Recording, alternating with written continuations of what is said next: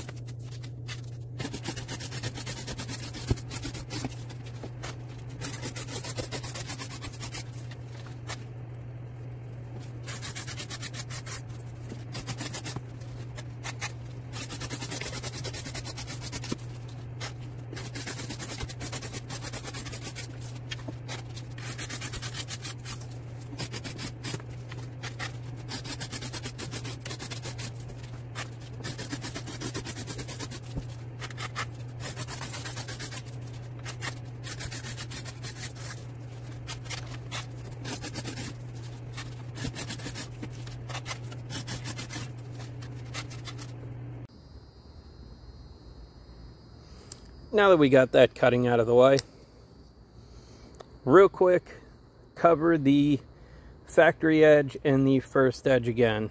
Factory edge, like I said, not impressive at all. 36 total feet in a 1-inch section. And as you guys can see, this side of the DLC I cleaned up. Most of what was some wear went away, and this side I didn't touch yet. You can see the different spots where it is still I don't need just cardboard residue.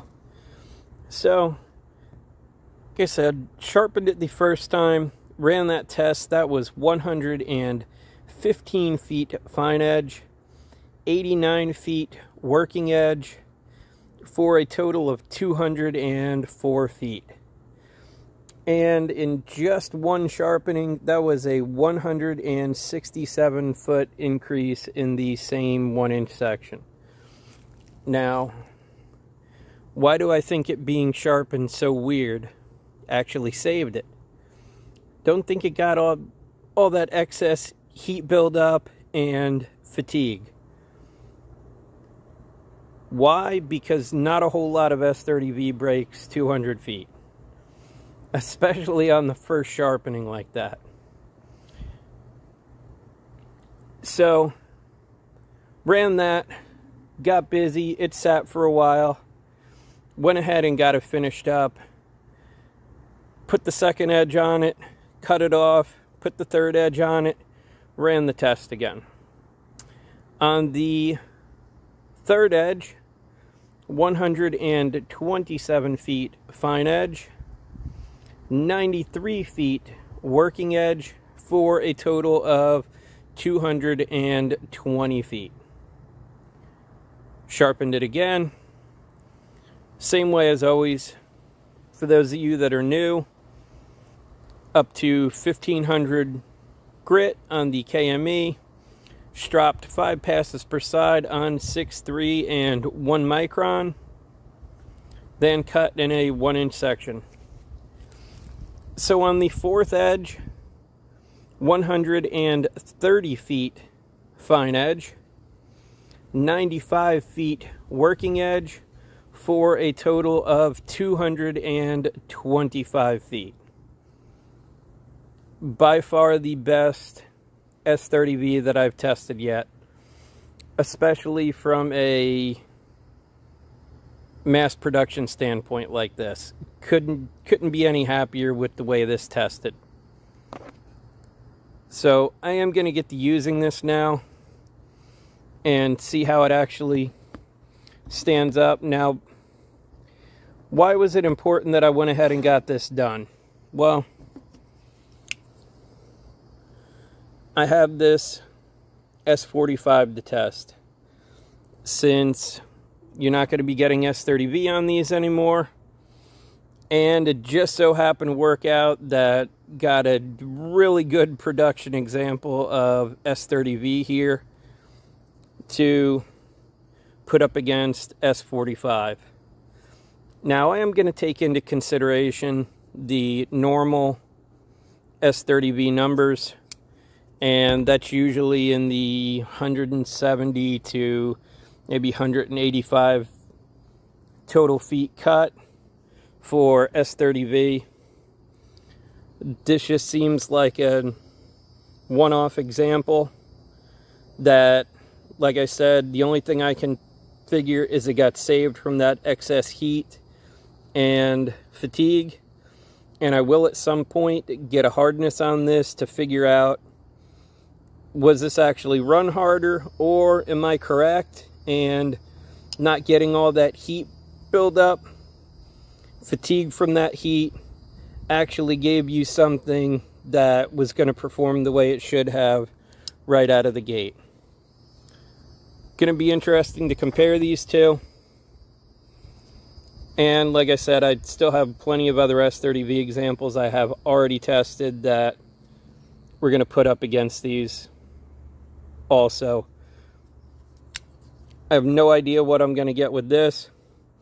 The factory edge has been used, so I am going to sharpen it and get to testing this, as well as all the other stuff I showed you guys about 9 days or so ago, however long it's been now. I'm going to get working on that. So this isn't going to be a long video. Super happy that I found some really good performing S30V. And I'm going to put it, like I said, put it through some use, report back, and let you guys know how this does as compared to the others. Something like the S30V Freak, I believe that went about 2.5, maybe 3 weeks under normal use before I couldn't bring it back anymore to use it. So, curious to see how this does. Some nice S30V. Some S45VN coming up. You got any questions, comments? How's S45 been for you if you have it? And do you guys have any that you think is more than average S30V? Love to hear about it, talk about it, all that stuff. That's all I have for this one. As always, I appreciate your time, and thanks for watching.